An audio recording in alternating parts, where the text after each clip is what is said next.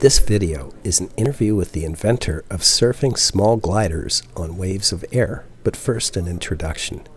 It's said that there's nothing new under the sun, but the first time I saw someone levitating a glider, I was dumbstruck. The person was Dr. Tyler MacCready on the program Scientific American Frontiers, demonstrating to host Alan Alda, who was also wowed. I've never seen anything like that. 10 years later, I was building and flying Walkalong Gliders with my students. I was asked to demonstrate and teach with some Walkalong flying innovators at the St. Louis Science Center. It was a long shot, but why not ask the inventor of Walkalong gliding to join us? We were thrilled when he came. Tyler showed museum visitors how to fly. He shared how Walkalong gliders came to be, how he manufactured and sold them. He also talked about his remarkable family.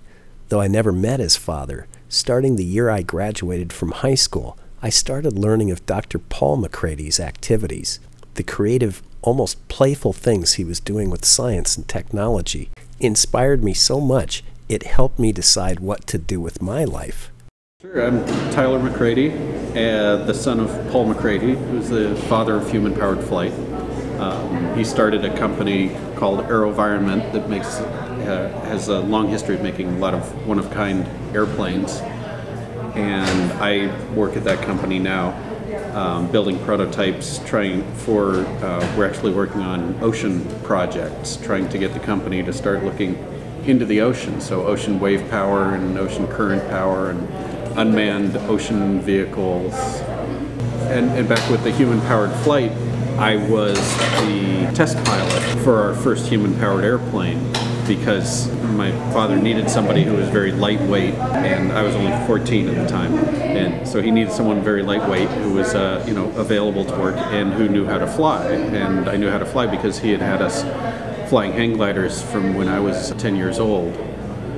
My father used to be a world champion sailplane pilot, and he stopped flying around when he started having kids. But he knew a lot of people who were into flying. In 1971, there was a little sort of thing to get together people who decided to sort of build their own hang gliders. The sport really didn't exist prior to that, but some people had sort of put out some plans. People kind of got together. They said, hey, we could do this. So by 1972, when I was 10 years old, we had built our first hang glider. We bought some plans for $25, bought a bunch of bamboo and black plastic sheet and tape and wire, and built a hang glider and would go out to the beach, to sand dunes, to fly, which is great because the glider was basically uncontrollable, but you can crash in the sand. And when you're 10 years old, you can crash anywhere and survive it. My brother, who's 2 or 2.5 years older than I am, he was also flying. And so the sport of hang gliding was developing at that time, from the triangle shaped gliders to the more slender, higher performance gliders that we have today. It was funny, we were like these little kids in amongst, it was kind of a bunch of hippies in the hang gliding crowd, I guess mostly in their 20s. And and ultimately not all that many people hang gliding. So we were able to participate in a lot of the early development of that sport. Ever since we were little kids, we were building model airplanes and paper airplanes and doing a lot of flying, and then got involved in hang gliding. We started making a lot of paper airplanes that looked like hang gliders and doing a lot of slope flying, where as the wind goes up a slope, it makes an upcurrent, and we'd just go down to a local hillside and fly our paper airplanes, because you could get flights for a minute or more, and sometimes with just the right design, it almost seemed like the plane would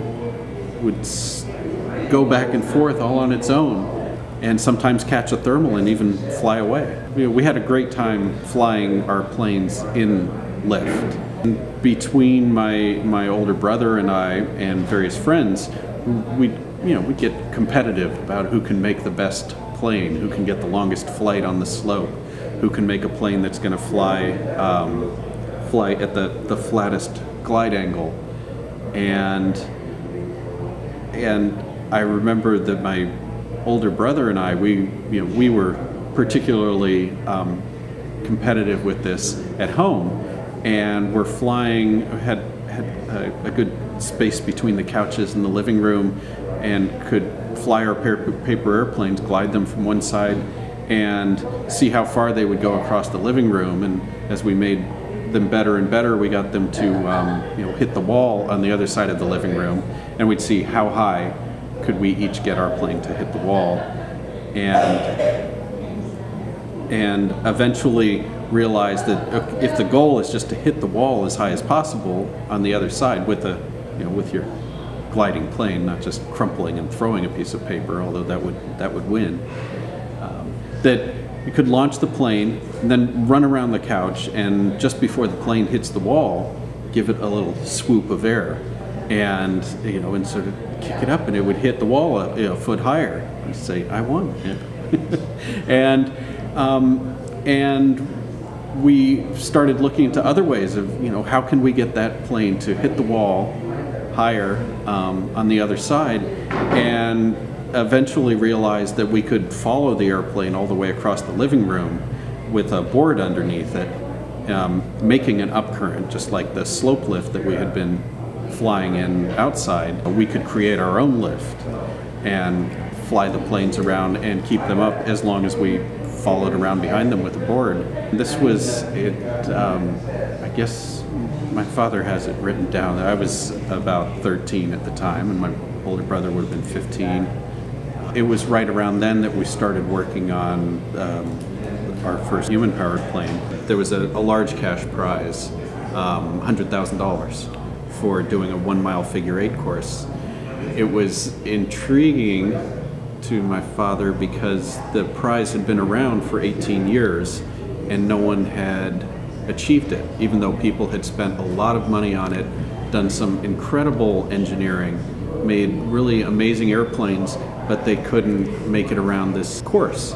And my father came up with an idea that costs almost nothing, just some aluminum tubes, plastic sheet, almost like our first hang glider, a lot of wires, tape, string.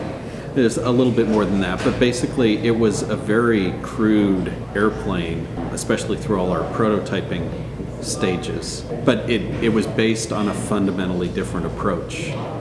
The key to his success was that he didn't do things the way everybody else was doing them. But while we were working on that, we had a lot of time to spend out at a very lonely airport in a big empty hangar, waiting for the wind to die down so that we could fly our human-powered plane.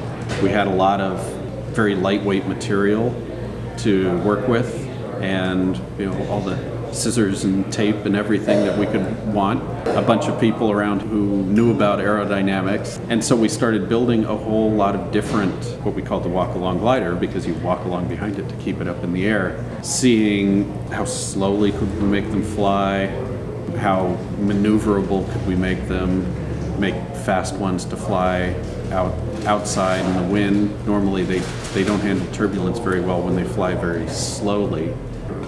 But we'd make outdoor versions, indoor versions, really big ones, really itty bitty little ones.